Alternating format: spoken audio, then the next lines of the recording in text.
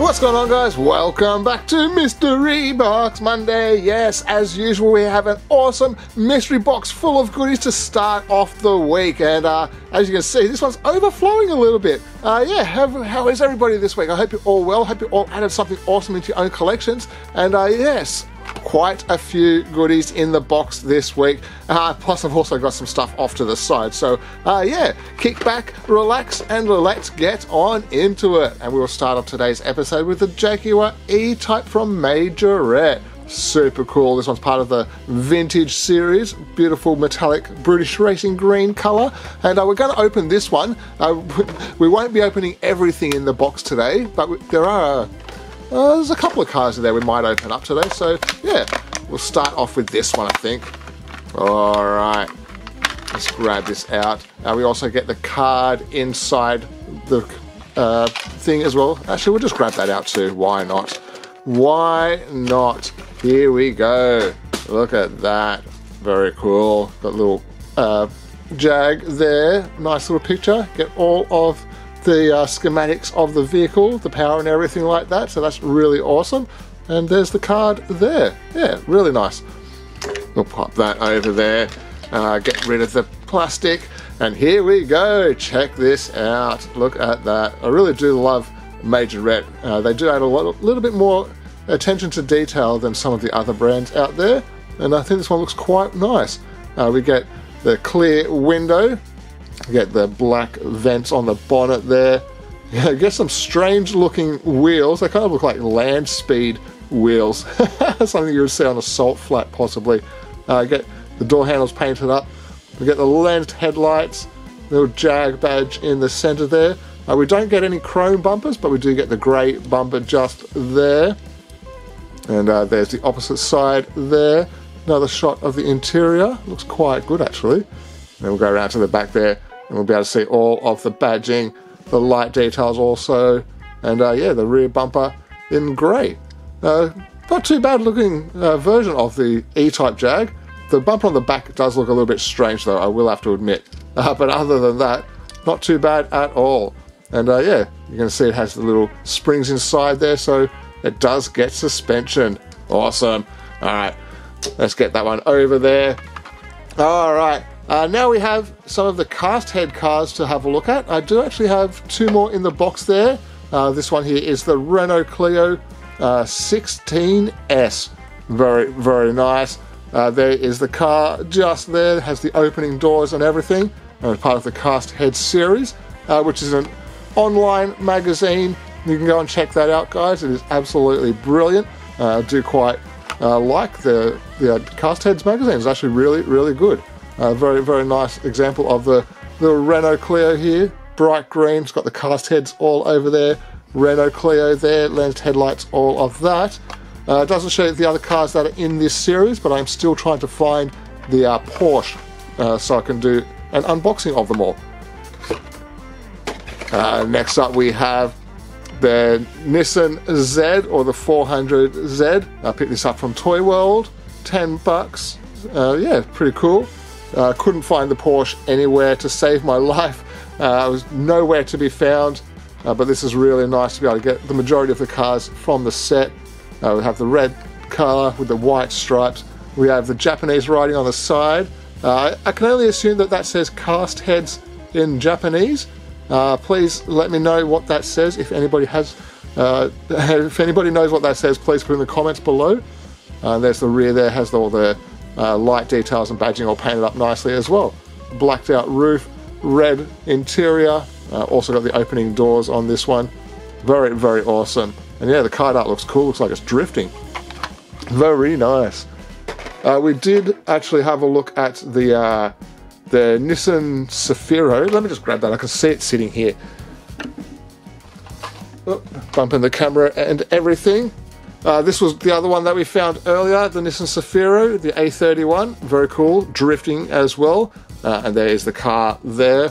This was a couple of weeks ago that we saw this one, so I won't go into too much detail. You can go back on a different video, but I believe this one has the opening bonnet on the inside there.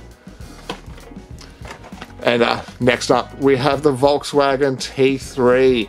Yes, this looks really, really cool. Very, very nice. It's kind of like a dark pink colour. Has the white hibiscus flowers on the side there. Cast heads, has the opening door with the camper interior. Super cool looking car, I will have to say. Lensed headlights, nice grille detailing. Very cool. It's got the white top there, tow hitch on the back, and flowers all around. Yeah, that is absolutely awesome. So wish me luck on finding the last car. Actually, there's another car. Where did I put the other one? I believe that there is 6 cars in total for the... or is it just 5? I don't know, it's either 5 or 6 cars for the singles for the Cast Heads magazine series, and then we have the... oh, let me just grab this. It's right close, I'll just grab it now. There we go. Yes, so this is the 5-pack. There's the cars there, absolutely awesome. Really, really nice line-up of cars. Also found this at Toy World, so check your local Toy World if you have one. What I wanted to do was open up the box and the set of cars in one video. So wish me luck to find the last car / cars for that set, and then we can open the video up, record the video for that. Alright, now that that rambling is all out of my system, we will start getting on to some Hot Wheels. Yes, we found some new cars. Didn't find too many new cars for Hot Wheels this week, unfortunately. But this is from the Quarter Mile Heroes, the Tesla Model S Plaid. Very, very nice. It's got the grey wheels. It's got the headlight and grille badge detail on the front there. And around the back there, we get the rear lights, license plate, everything like that, all nicely painted up. Very cool, we'll have to say. I'm not really a big Tesla fan, but it's nice to have one with all of the details in the right positions. That actually looks quite good. We'll pop this one. Over here. There we go. It'll balance there. All right. Next up, we found the McLaren P1. The card art's nice. This is also part of the Quarter Mile Heroes. A really nice, kind of like a dark burgundy red kind of colour. It's really nice. Once again, we get the headlight details, the badge in the centre there. Nice looking car. It's got those new snowflake wheels. And on the back there, we get the little detailing on the rear as well. Lights and exhaust pipe all painted up. So yeah, very, very cool. Once again, a nice example of this car. Once it focuses for us, yeah, definitely a nice looking car. And the last one that we have in the way of mainline Hot Wheels is this one. That's a really cool looking card art for this. I wonder why my camera's not focusing too well today. Is that focusing better? There we go. Now we have focus. Not too sure what's going on with the camera today, but this is the Gordon Murray Automotive T50S. Really cool metallic orange colour. Nice blacked out wheels. It's got the black detailing down the side there. More paint on the black paint on the side wing. It's got one of those crazy wings on there as well. More vent painted details there. Lensed headlights, racing stripe badge on the bonnet there. Big racing splitter and those fancy canards on the side there for extra downforce. And then around the back there, we get this big, huge fan on the back there as well. No painted details on the rear, but still kind of funny to see that. Kind of looks like a rocket. Something very, very futuristic. So yeah, also has a roof scoop. Nice. Now let me know what you guys think of the Gordon Murray Automotive T50S. Very cool, part of the Exotic series. Alright, a couple more Hot Wheels in the box. We have one of these new Halloween or Day of the Dead, how do you say it again? I don't know, I can't quite think of how to say it. But yes, the Day of the Dead series, Dios Los Muertos or something, Dios Los Muertos, I don't know. I'm trying to think of it. I do know what it is, and I have said it before on other videos, but this is really cool. This is just really cool card art. I love it. This is the 1933 Ford Lowboy It's also a repeat from the last year, I believe, that they did these cars. So I won't be opening this, obviously, but it looks really cool. Very, very awesome. Love those skull wheels. But yeah, I only found one of these. I couldn't find any of these other ones, but it does look like a re-release of the previous Halloween series. Oh yeah, there we go. It is the Halloween series. But yeah, I think this is the same as the ones that I've already got, just a different card art from a few years ago. I'll pop that down there. And now we have the final car that we needed for the Vintage Racing Club series, the 1969 Ford Mustang Boss 302. Look at that. Really nice yellow and black color combination. It's got all the stickers down the side there, the Boss stickers, number 12, Goodyear. Really, really cool wheel choice, I will have to say. They look awesome. Headlight details, grille details. Has the bonnets blacked out. Number 12, it's got the hood pins also. Around the back there we get the plastic wing on the back. But we also get the rear tail lights also painted in. That's absolutely awesome. Super awesome. And there's the base there. Yes, this is a metal body and metal base car. So I finally have all of this series of the Vintage Club series. I'm still trying to find the Camaro from the first range of those cars. So wish me luck to find that. I don't know if anybody's actually found that red Camaro from the first series of those cars. Yeah. If anybody has found the red Camaro from the Vintage series, let me know, because I haven't been able to find one anywhere. And I've been to the toy stores where they've had fresh boxes, and I've opened up the fresh boxes to see what's in there, and it's only been 4 of the 5 cars. The red Camaro has never, ever, ever been in there. Ah, awesome. I forgot about these. We will get to these in just 1 second. These need to go down the end there, because we've got quite a few cars to go along with the story of that. And now we'll be able to check out some Hot Wheels Premiums. Yes, this is the last car that I needed for the Hot Wheels Boulevard series up to number 99 or 100 or whatever it is. This is the Nissan Skyline GTR BNR 32, and it's got the Godzilla on the side in grey. That's so cool. It's got nice bronze wheels, headlight details, badge details. It's got the grey stripes on the bonnet and the roof there. And then around the back there we get all of those rear light details and badging done as well. So yes, it took me quite a while to find this, but I did actually find it. This was from that toy store I was talking about last week, which was out in the middle of nowhere.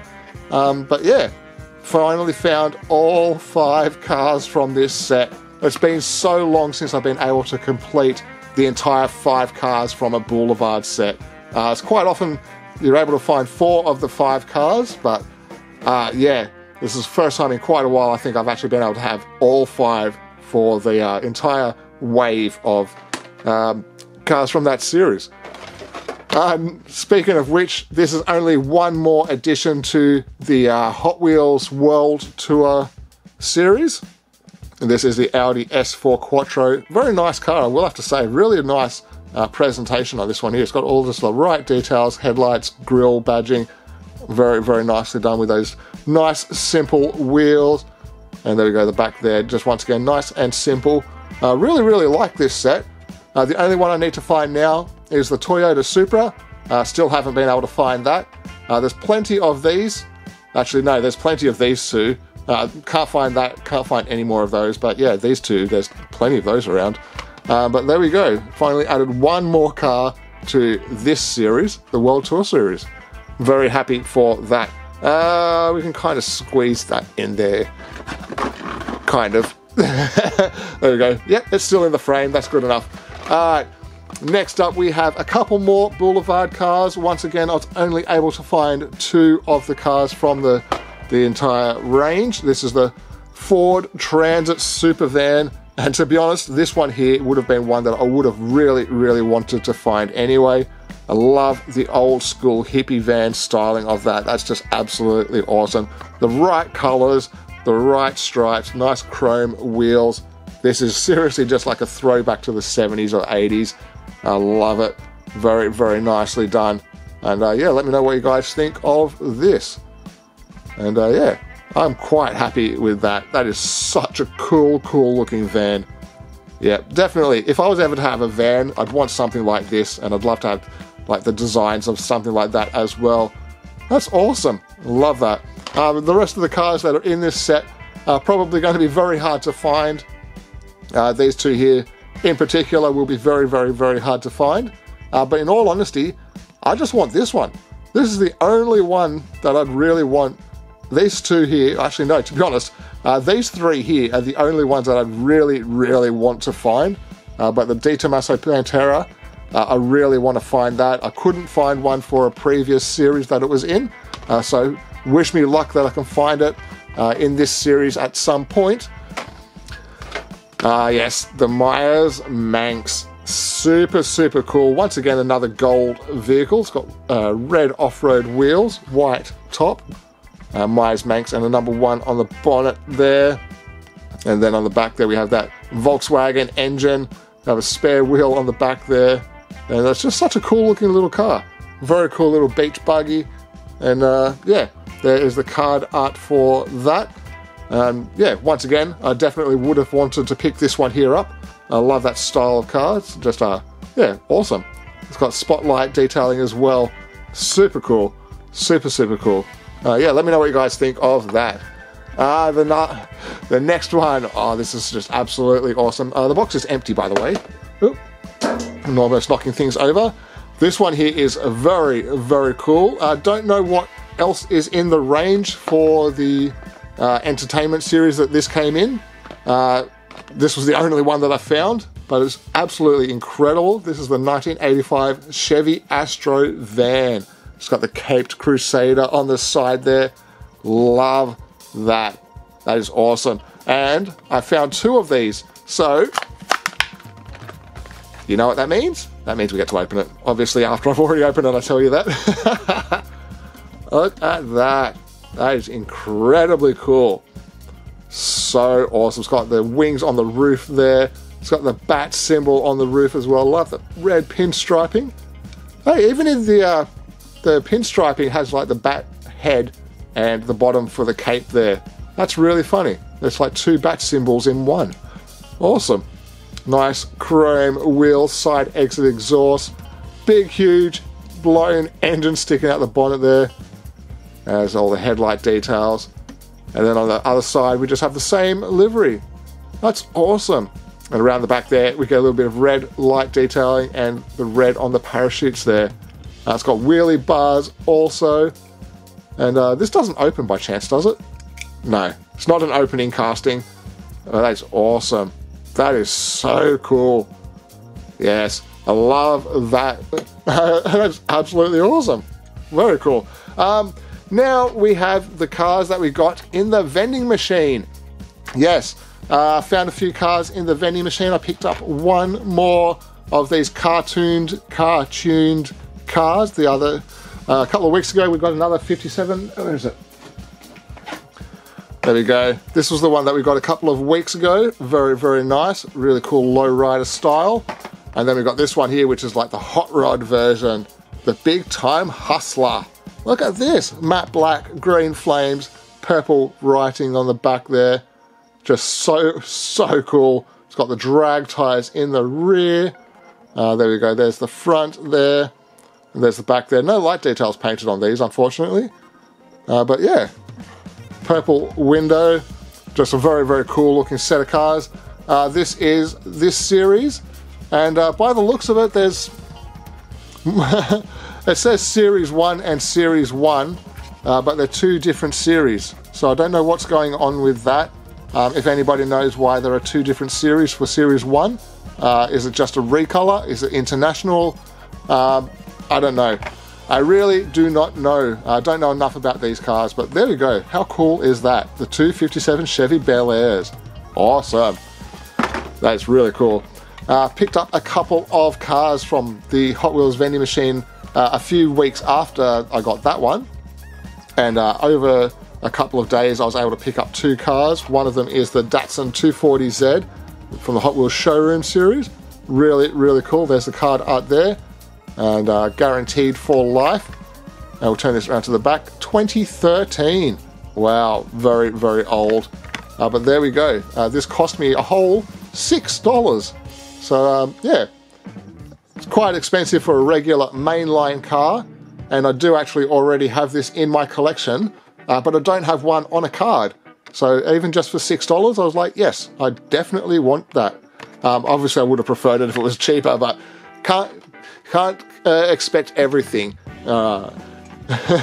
Another one that I got for another $6 was one of these flying customs cars, and this is the Ford T-Bird, the 57 T-Bird. And when I was a kid, I had one almost, well, to be honest, I think it was actually an identical version of this. I don't believe it had a blue window though, but it definitely was this kind of pink pearly kind of color.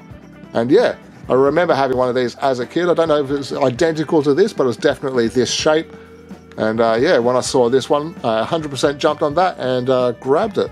Very, very cool. In the series, we have all of these cars here. And the Hot Wheels vending machine currently has this one and this one in the vending machine. And I believe it also has this one in the vending machine as well. No Skyline, I couldn't see that. No Chevy Love.